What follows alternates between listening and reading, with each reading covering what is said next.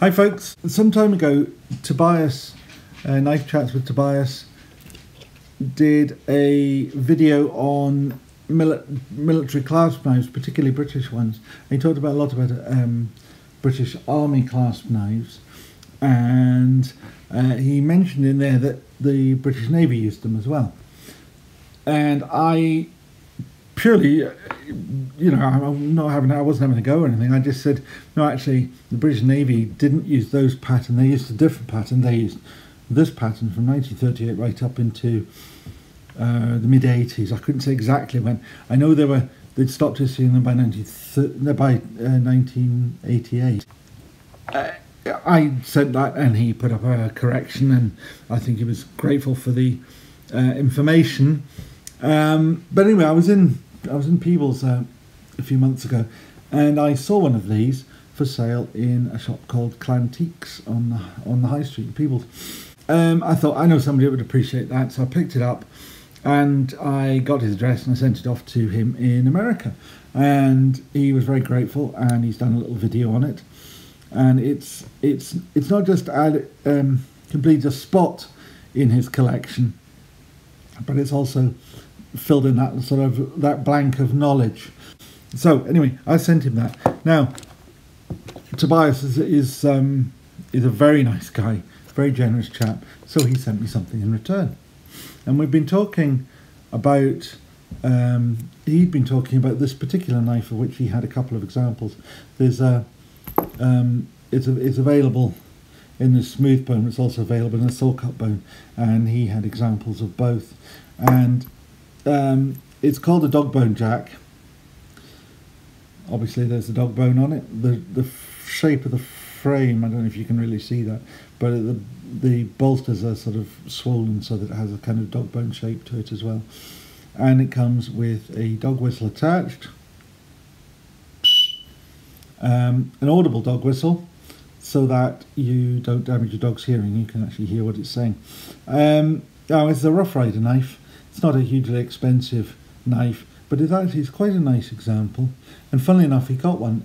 He bought one for me, and it arrived. And the colouring and the bone wasn't very nice, so he sent it back. So, if I'd ordered it from America myself, and it had arrived, and it had been not right, I wouldn't have sent it back, because there's no point. But he, being in Chicago, could send it back to Smoky Mountain Knife Works. It's quite round. It kind of rolls out of my hand a bit too easily. Yeah. Anyway, it's got two blades, a large spear point with dog bone jack written on it, and a picture of a dog in the middle, which is nice. It's got the Rough Ryder horseshoe on the ricotta. Then at the other end, and I have to actually whisper this very carefully because my dogs are listening, it's got a spay blade. I thought it was a pen blade at first, but it's not. It's a spay with the match strike nail neck. The other blade had the long pull match strike instead of a nail neck, which is really nice. I mean, it's a really nice knife. I know Rough Riders are often maligned for being cheap and Chinese made. Well, they are Chinese made, and they are inexpensive, but they're anything but cheap. These are nice knives. Okay, they're 440A steel, but I was carrying knives for years and years and years before it would have ever dawned on me that any particular steel was any better than any other. If it said stainless steel, now I was happy. So that's fine. Now,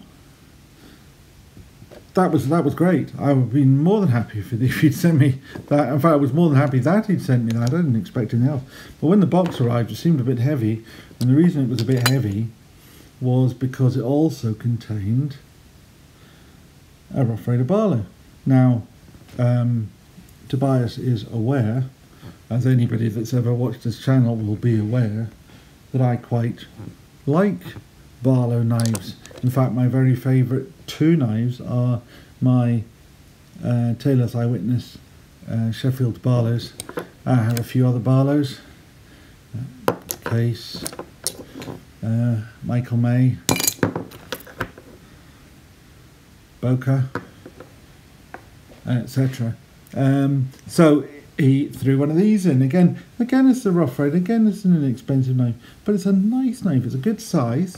It's very similar in size to the case Barlow.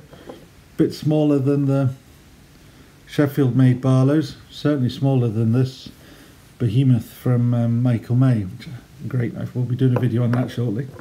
But it's bigger than, say, the little Boca, which is really quite a little baby knife. Nice knife, but a baby. So anyway, until recently, I'd never owned a two-blade Barlow. And I bought this case one, that's a two-blade Barlow. Then this one arrived, it's a two-blade Barlow. The main blade being a nice spear point with a match strike nail nick, and the secondary is a pen blade, again with the match strike nail nick. Now they have a nice bit of walk and talk to them. I don't think they're the most amazing knives in the world, but you know, for $10, what do you expect? No half stop, but I don't like half stops. Nice wee click to it when it closes. So you know, very functional, very nice little knives, and for the money, absolutely outstanding. I mean, really, for $10 now. Granted, in the UK, probably about 15 quid, which is pretty much $20. But that's what we have to live with and contend with every day in the UK. It's just what it is. Now, so there we are. There's two nice knives that I was very happy to.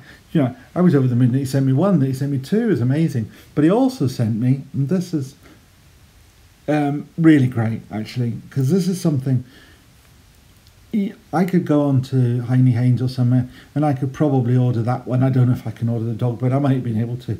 If I pestered them, they probably would get it. But I can't just buy one of these. This is a bit like my walking along and happening to see one of these for sale in an antique shop. You can't just order one of these. This knife was made in the 60s, I think. It's not the best quality of knife in the world. These were cheap, so they're going to be hard to find. And these were inexpensive. These were cheap. And the reason I say that is the things like the bolsters, the hollow bolsters that are just clipped onto a frame. The fit and finish is pure out the factory. Just, you know, stamp it out, clip it together, stick it in a box, send it out. But these were a working man's knife to use, and you'll see on there was an electrician who would want it, the electric mate. A lot of these knives were very, very common. They were made on an ordinary jackknife frame, and they were sold, and lots of people used them as tradesmen's knives. But you know, they just don't make this anymore. This is something that you have to look for to find, and it has so much more interest in it than just how good a quality or not the fit and finish is. This is something which is a piece of history that actually tells you something about the way things were, the way knives were, what people carried, what was of interest to them, what was important to them. And nowadays we ponce around worrying about whether we have the most perfect fit and finish, or whether we've got some lovely file work on the back, or whether we've got the best desert ironwood or whatever. This tells us about what was important to a chap putting a knife in his pocket who was going out to work. So this knife has a good broad ram's foot blade. Ram's foot meaning it gets broader from the ricasso out towards the point, whereas a sheep's foot would be parallel all the way out, and a lamb's foot would get narrower towards the point. So it's a ram's foot, which is a good blade that you might use for, if if you were cutting through a bit of cable, I just reach off camera here. I'm not going to cut through this bit of cable because these Apple cables are horrendously expensive. They know how to charge like a wounded buffalo. You can put the knife on like that, hit the back of the blade with a mallet or a piece of wood, and it chops through the cable. That's certainly the way one would have used a chunky thing like this, and this has a good broad blade which will let you do that. Now, what makes it an electrician's knife? Well, it has not just the cutting blade, but it also has, I just have to take this off camera, a working tool blade, and that in this case means it's got a screwdriver, it has a wire stripping edge, and just above the ricasso there, where my little finger is, there's a curved part cut out, scalloped part, which is used for stripping wire. So one of the things that, you know, people always bleat on about slip joint knives will fold on you. In the main, if you use them properly, and you know, I did my Boy Scouts knife and axe years ago, and they told you about how to use a knife before they would let you carry a knife. You know, you had to effectively pass a little exam. Your patrol leader or one of the leaders had to sit down, and you had to demonstrate that you knew what you were doing with one of these things before you were allowed to carry one. Then you could carry one. But one of the things people always worry about is that they will fold, and actually if you're using that screwdriver and you're trying to get some decent torque on it, there is a risk that that will fold. Now normally if it was just a screwdriver blade that wouldn't matter, but this edge here is sharp, and if you sharpen it up a lot and you're there is a danger you can cut your finger. So what this one has is a lock on it, a liner lock. Probably makes it illegal to carry in the UK, although if you were an electrician and you were carrying it in your pocket, you'd probably be fine. But it has this brass liner lock, which you press in, then you can fold the blade, and down it goes. So anyway, if you want to know about electric mate knives, and particularly these unusual Barlow ones, Tobias, before he sent me this off, filmed a video of his 3 Barlow pattern of these knives, and if you look up his channel, Knife Chats with Tobias, you can see that. Now, what else was in the package? Well, you would think that's enough, wouldn't you? But Tobias also collects playing cards, so he sent me a pack of playing cards, and he also collects whistles. So in addition to the whistle that's on there, he also included 2 other whistles. One of which is a Tops Knives whistle, and the other one is around here somewhere, and I can't see what I've done with it. Anyway, another one, similar pattern. But anyway, this package all arrived quite out of the blue. Well, he told me he was sending me the Dogbone Jack, but what else was in it was quite out of the blue, and it really made my week. So that was fantastic. So I would like to say big thank you to Tobias for doing that. There was absolutely no need.